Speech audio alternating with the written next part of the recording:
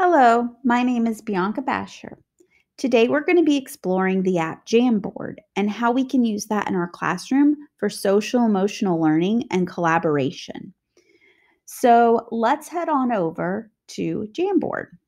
So I'm going to open up a new tab, and on my Google Apps icon, I'm going to open up Jamboard.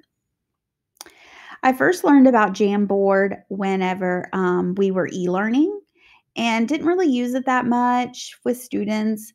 But when we started back to school, I realized there was a definite need for Jamboard in my classroom because we really could not share materials that much. So it was really important to find other ways for kids to work together and collaborate. And so Jamboard is a perfect way to do that.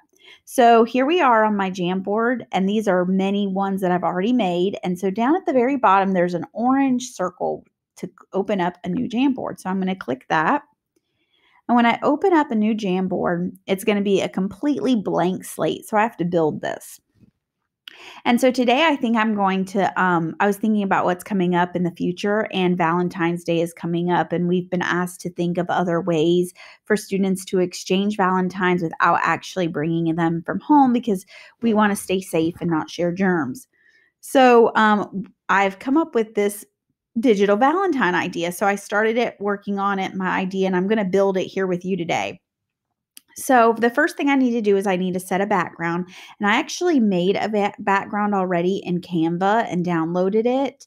And so I have that ready for you, and you can also build one in Google Slides or PowerPoint or whatever. You just need to save it as like a JPEG image, and then you'll be able to use it. So here's mine, and so I'm just going to pull that in, and it's going to upload my background. And so what I'm going to do is I'm going to make a page for each one of the students in my classroom. And so to do that, I'm going to click up here on my slides, and I need to make this slide about 18 times for each kid. So what I'm going to do is click your three dots, and you can duplicate that. And you can continue to duplicate for how many kids you have in your class. Just keep going on and on and on.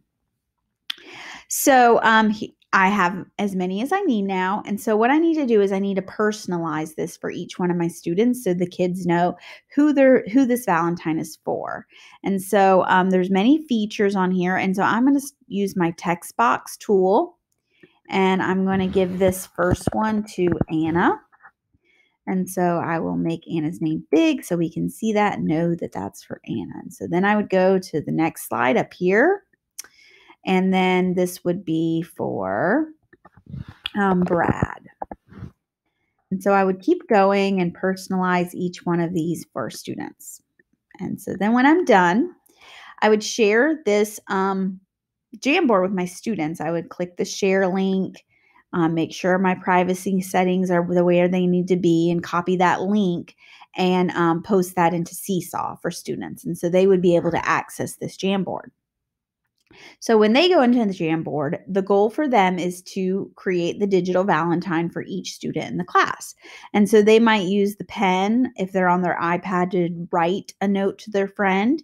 They might use the sticky note tab, or they might even do just a text box, and they could use emojis from their iPad or whatever. So, say that Anna wants to write to Brad for a Valentine and say, "You are a great partner," because maybe they're shoulder partners in the classroom.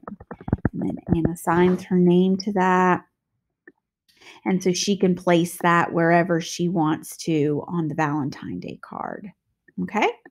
And so then Anna would keep going, and she would go through each Jamboard and write a special note to everyone in the class. Now, this would need to be done over several time sessions throughout the class, or even at home, they could work on this as well with their family. And so what I would do with this Jamboard is I would save this so that students could, or share it on Seesaw so they could go and look at their own Valentines. I might print them out for them, post their own personal one on Seesaw. So there's many different options of how you could go after you use your Valentine. So this is just one example of something you could do coming up soon with Jamboard in your classroom. So, again, that's how you can use Jamboard to help with student collaboration and social emotional learning. Thanks for watching, and don't forget to check out our other resources.